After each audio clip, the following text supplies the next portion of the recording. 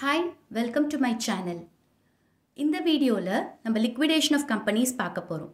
First liquidationோட meaning புரிஞ்சுக்கலாம். சில companies பெர்மனண்டா close பண்ணுவாங்க. அப்ப அது க்ளோஸ் பண்ற டைம்ல சில process பண்ணனும் அவங்க அந்த க்ளோஷருக்கு. அதுக்கு பேர் தான் liquidation இல்ல winding up. ஏன் கம்பெனிஸ் liquidate பண்றாங்க? இத நம்ம ரெண்டு கேஸ்ல படிக்கலாம். First case ஆல்ஃபான்னு ஒரு கம்பெனி இருக்கு. அவங்க இன்சால்வெண்ட்டாக இருக்காங்க. இன்சால்வெண்ட்னா அவங்க கடனை அவங்களால அடைக்க முடியல. ஸோ அந்த மாதிரி இருக்கும்போது அந்த கம்பெனிஸ் என்ன பண்ணுவாங்க, பெர்மனெண்ட்டாக க்ளோஸ் பண்ணிடுவாங்க, லிக்விடேட் பண்ணிடுவாங்க. செகண்ட் கேஸ் பீட்டான்னு ஒரு கம்பெனி இருக்குது. அவங்க சால்வெண்ட்டாக இருக்காங்க, அவங்களால கடன்லாம் அடைக்க முடியும். ஆனால் அவங்க மெம்பர்ஸ் என்ன டிசைட் பண்ணுறாங்கன்னா, இன்னும் கொஞ்சம் அப்ஜெக்டிவ்ஸ் ஆட் பண்ணி இந்த கம்பெனியை புதுசாக இன்கார்பரேட் பண்ணலாம், அப்படி இல்லைன்னா இந்த கம்பெனியை இன்னொரு கம்பெனியோட அமால்கமேட் பண்ணலாம் அப்படின்னு டிசைட் பண்ணுறாங்க. ஸோ அந்த கேஸில் என்ன பண்ணுவாங்க, இந்த கம்பெனியை க்ளோஸ் பண்ணிடுவாங்க பெர்மனெண்ட்டாக. ஸோ லிக்விடேட் பண்ணிடுவாங்க. இப்போ நம்ம ப்ராசஸ் ஆஃப் லிக்விடேஷன் பார்க்கலாம்.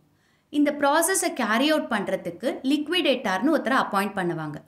யார் இந்த லிக்விடேட்டரை அப்பாயிண்ட் பண்ணுவாங்கன்னா, கம்பல்சரி வைண்டிங் அப்பாக இருக்கும்போது கோர்ட் அப்பாயிண்ட் பண்ணும். அதே வாலண்டரி வைண்டிங் அப்பாக இருக்கும்போது மெம்பர்ஸோ இல்லை கிரெடிட்டார்ஸோ அப்பாயிண்ட் பண்ணுவாங்க. இந்த லிக்விடேட்டருக்கு சில டியூட்டிஸ் இருக்குது. ஃபர்ஸ்ட், இந்த லிக்விடேட்டர் என்ன பண்ணுவாங்கன்னா, கம்பெனியோட அசட்ஸ் எல்லாம் விற்றுருவாங்க. விற்ற பணத்தை வச்சு லயபிலிட்டிஸை பே பண்ணுவாங்க. இந்த லயபிலிட்டிஸை ஒரு ஆர்டர் ஆஃப் பேமெண்ட்டில் தான் பண்ண முடியும். ஸோ இந்த ஆர்டர் ஆஃப் பேமெண்ட் நான் அப்புறம் சொல்கிறேன். இப்போ இந்த அசட்ஸ்லேருந்து லயபிலிட்டிஸை பே பண்ணிட்டாங்க. இன்னும் சில லயபிலிட்டிஸ் இருக்குது பே பண்ணுறதுக்கு, ஆனால் அதுக்கான பணம் இல்லை. ஸோ அப்போ இந்த லிக்விடேட்டர் என்ன செய்வாங்க, அவங்க கான்ட்ரிபியூட்ரிஸை கால் பண்ணுவாங்க. கான்ட்ரிபியூட்ரிஸ்னால் ஷேர் ஹோல்டர்ஸ். சில ஷேர் ஹோல்டர்ஸ் அவங்களோட ஷேர்ஸுக்கு இன்னும் பணம் பே பண்ணாமல் இருப்பாங்க. ஸோ அவங்கக்கிட்டேருந்து அந்த பணத்தை கலெக்ட் பண்ணி லயபிலிட்டிஸை பே பண்ணுவாங்க. சப்போஸ் அசட்ஸ் ரியலைஸ் ஆன வேல்யூலேருந்து லயபிலிட்டிஸை ஃபுல்லாக பே பண்ணிட்டாங்க, அப்புறம் பேலன்ஸ் அமௌண்ட் இருந்தால் அதை நம்ம சர்ப்ளஸ்ன்னு சொல்லுவோம். இந்த சர்ப்ளஸ் என்ன பண்ணுவாங்கன்னா, லிக்விடேட்டர் கான்ட்ரிபியூட்ரிஸ்க்கு டிஸ்ட்ரிபியூட் பண்ணிடுவாங்க. இந்த ப்ராசஸ் எல்லாம் முடித்தோன்னே ரெஜிஸ்டர் ஆஃப் கம்பெனிஸ் என்ன பண்ணுவாங்க, இந்த ப்ராசஸ் கரெக்டாக முடிச்சிருக்காங்களா அப்படின்னு பார்த்துட்டு அப்புறம் கம்பெனியோட நேமை வந்து ரெஜிஸ்டர்லேருந்து ரிமூவ் பண்ணிடுவாங்க. இந்த டியூட்டிஸ் ஆஃப் லிக்விடேட்டர் ஒரு எக்ஸாம்பிளோட பார்க்கலாம். ஃபர்ஸ்ட் எக்ஸாம்பிள், ப்ளூட்டோன்னு ஒரு கம்பெனி இருக்குது. அது வாலண்டரி டிசல்யூஷனில் போகுது. ஸோ அப்போ அந்த மெம்பர்ஸும் கிரெடிட்டார்ஸும் என்ன பண்ணுறாங்க, ஒரு லிக்விடேட்டரை அப்பாயிண்ட் பண்ணுறாங்க. மிஸ்டர் ஏங்கிற லிக்விடேட்டரை அப்பாயிண்ட் பண்ணுறாங்க. இப்போ மிஸ்டர் ஏ என்ன பண்ணுவார்னா, கம்பெனியோட அசட்ஸை விற்றுருவார். விற்றோன்னே ஒரு கையில் எவ்வளோ பணம் வருதுன்னா 1 lakh.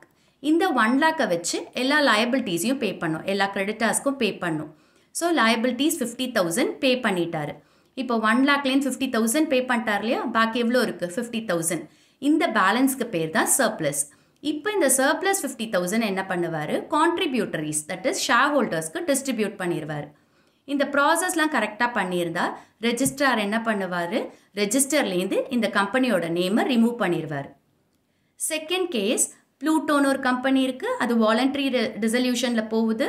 எகெயின் அந்த மெம்பர்ஸ் ஆஃப் கிரெடிட்டர்ஸ் என்ன பண்ணுறாங்க, ஒரு லிக்விடேட்டரை அப்பாயிண்ட் பண்ணுறாங்க. லிக்விடேட்டரோட ஃபர்ஸ்ட் டியூட்டி அசட்ஸ் எல்லாம் விற்கிறது. ஸோ விற்றாரு, அதுலேருந்து ரியலைஸ் ஆன அமௌண்ட்டு 1 lakh. இப்போ இந்த 1 lakh வச்சு லயபிலிட்டிஸை பே பண்ணும். என்னாச்சுன்னா லயபிலிட்டிஸோட value 1,20,000, but assets with value 1 lakh தான்.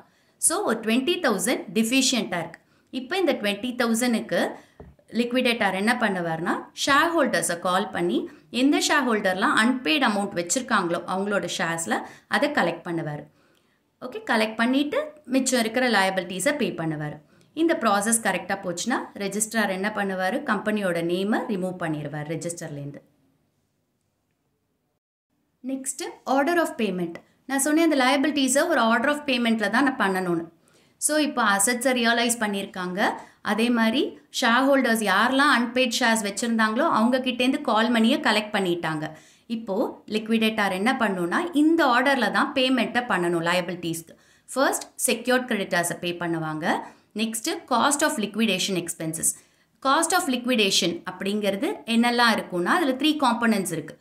ஒன்று வந்து legal charges, next லிக்விடேட்டர்ஸ் remuneration, cost of winding up. Cost of லிக்விடேஷனுக்கு பே பண்ணதுக்கப்புறம் ப்ரிஃபரன்ஷியல் கிரெடிட்டார்ஸ்க்கு பே பண்ணும். ப்ரிஃபரன்ஷியல் கிரெடிட்டார்ஸ்க்கு அப்புறம் debenture holders having a floating charge on assets இவங்களுக்கு பே பண்ணிவிட்டு மிச்சம் இருக்கிற அமௌண்ட்டை அன்செக்யூர்ட் கிரெடிட்டார்ஸ்க்கு.